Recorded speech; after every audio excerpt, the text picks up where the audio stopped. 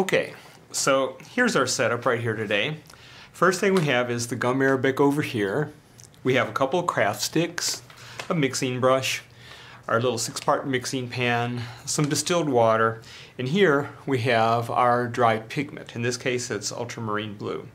I have it in a canister here with a tape around it. The dry pigment wants to leak out of it, so when you're taking the cap off you have to take away the tape.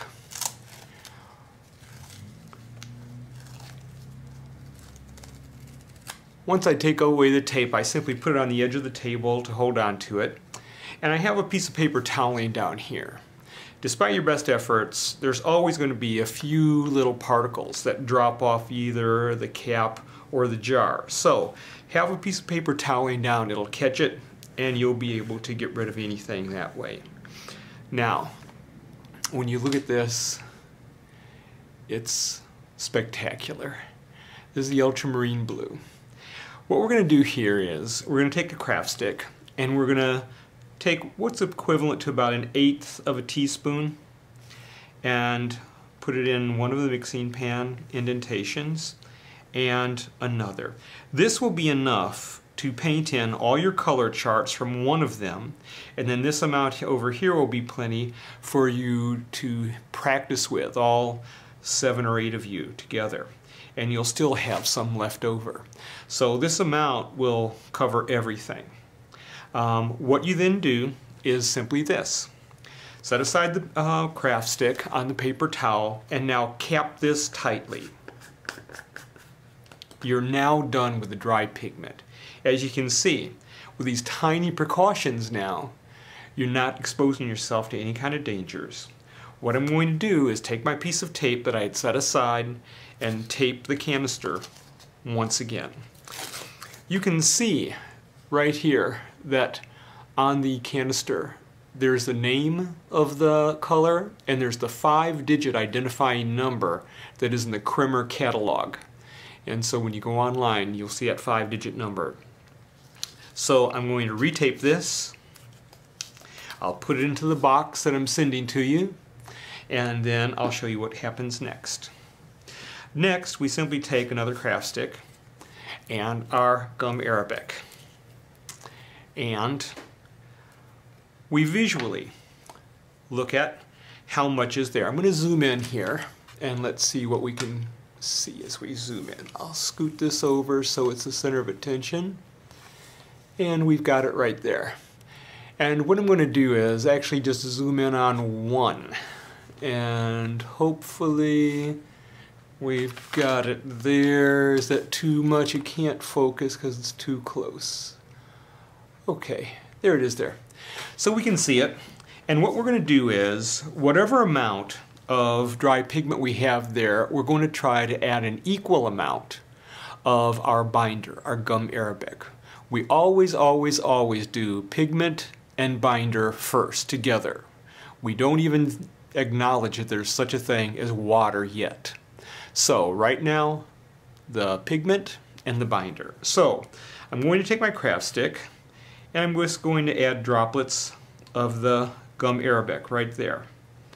And when I think that I have just equal amounts, I'm going to use my craft stick to say, okay, let's stir it. These pigments that I've chosen for you do not need grinding. They melt like butter as soon as you stir them. Binder, gum arabic, and the dry pigment. There's no grittiness and no granularity to them. That's the standard you want to judge if something needs any further grinding. And there's no grittiness, there's no granularity to any of this. And as you can see, within a few seconds, they're all stirred together and they're ready now for thinning out. The consistency you want for all of the pigments and binders is that of Elmer's glue. You want this about the consistency of Elmer's glue. When you ladle it up like that and rake it off the side of the indentation, it's about the consistency of Elmer's glue. So, we did that for one of our indentations. Let's do it for the other one. I happen to have another craft stick here, so I'm just going to put the binder in there until I feel like there are equal amounts of binder and pigment, and I'll stir it. A lot of times you'll have some of the dry pigment jumping out of the indentation and onto the background. Right now I just have a large piece of white paper, but you really should have this mixing pan backed with a couple paper towels. That way, once you're done, you can simply get rid of the paper towel and any of the loose pigment that's in the environment. So once again, this stirs together and just melts together like butter. No grittiness, no granularity, and we have the consistency, roughly, of Elmer's glue. So, now we're finally ready to say, okay, we can mix some water in here.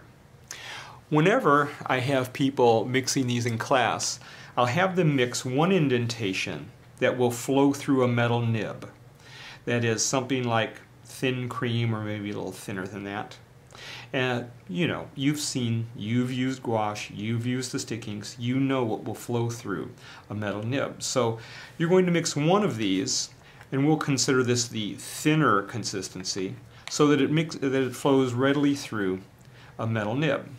Then we'll mix the other one with just a couple drops of water in it. This will be our backup. Our first one, that's a thinner one, this is what we'll use to paint our color chart and then begin doing our lettering, and it would be passed around the class and everybody would use it. And then only if it were used up would we thin this one out and use it, or in the case where someone accidentally, as it was passed around the classroom, accidentally thinned this out too much, then we'd have our backup one here that's thicker that we could add and make it correct. So regardless, you're going to have plenty to paint in your color chart and everyone do their lettering and still have some left over. So once again, this will be our thinner consistency. That is, it would be nice to flow through the metal nib. And this one over here would only have maybe 2, 3, 4 drops of water and quite thick, but then it's our backup to further thin out if we need to, and then still have some left over. So let's see how we add the water. I'm going to get rid of the craft sticks now, because when we add the water we want to use our mixing brush. That'll give us a good read. So let's look at this one, what we're going to use as our writing fluid. We're going to simply take a little dropper and put in a drop or two of water. Definitely not enough, and what we always want to do with our water here in our brush, we'll have at least a couple or 3 indentations of distilled water, and we'll always put our brush into the water first so that we have it saturated with water first, and then we'll stir our fluid. And this is actually thinner than I thought it would be. So right now it's perfect for lettering with a metal nib. I accidentally did it right. Terrible, terrible illustration. Now I'm going to come over here and I'm going to stir this over here to see what kind of consistency it is. And I'm just going to add a drop or 2 of water in it. And I'm going to leave it. A lot of times what I'll do after I finish mixing this and get rid of the piece of paper that's in the background, I will then put another piece of paper in the background and I'll label this like this. On the piece of paper, I'll make a little illustration like this, and this will be thick, this will be thin, water, and water. And you'd think, well, why should I label that water? Well, once you begin cleaning out your brush and it gets darker, sometimes you forget which is which. So it's nice, especially when you have a group of people, to have everything labeled. And this would be the piece of paper that I would put in behind this after I had thrown out the piece of paper that I'd been doing the mixing on. So right now you're all set, you're ready to go. that was the great mystery of how to mix dry pigments. Have fun. Bye-bye.